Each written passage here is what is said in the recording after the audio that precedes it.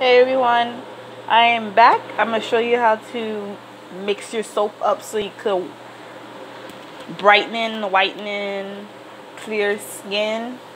I am not trying to reduce my melanin. I'm just trying to get my underarms and knees and elbows lighter so it can match the rest of my body because I'm looking crazy.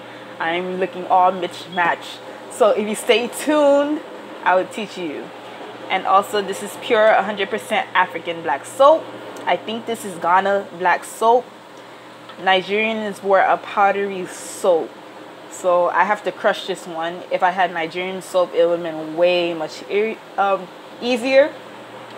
But let's get started and I'm going to show you what I do to get my knees and underarms and elbows lighter. Okay, so I cut up the soap and this is what I'm going to be using. Now, my grandmother used this for food, so I saran wrapped it so I won't get it dirty when I smash it. So yeah. See? So it's not going to get dirty. So starting off with, I'm going to use half a teaspoon or 7.5 milliliters. So this is cinnamon, and I'm going to sprinkle on there, okay, and start smashing it together.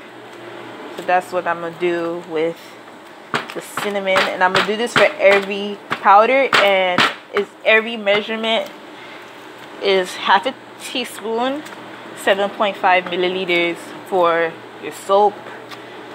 For any powder, some people add other powders like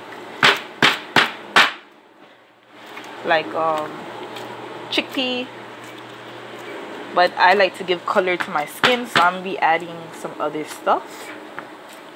So give me one second.